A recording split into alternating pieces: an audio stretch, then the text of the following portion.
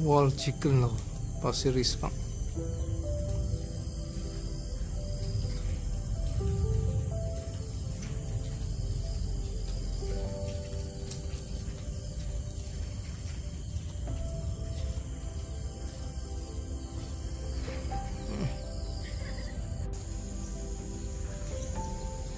Wow, meditating with a wild chicken.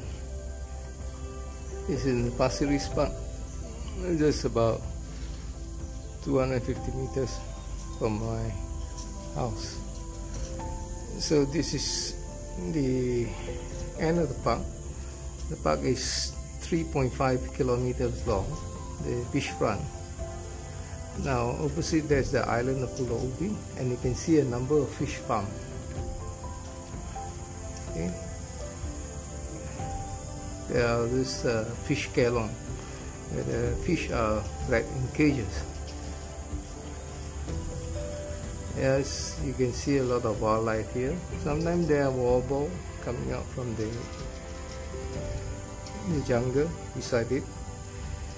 And just a little bit further up, there is a fish, what called a plant.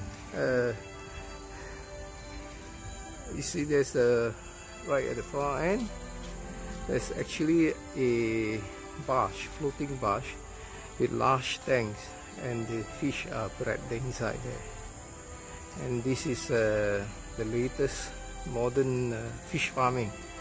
One of these ship is equivalent to maybe more than this 10-liter farm.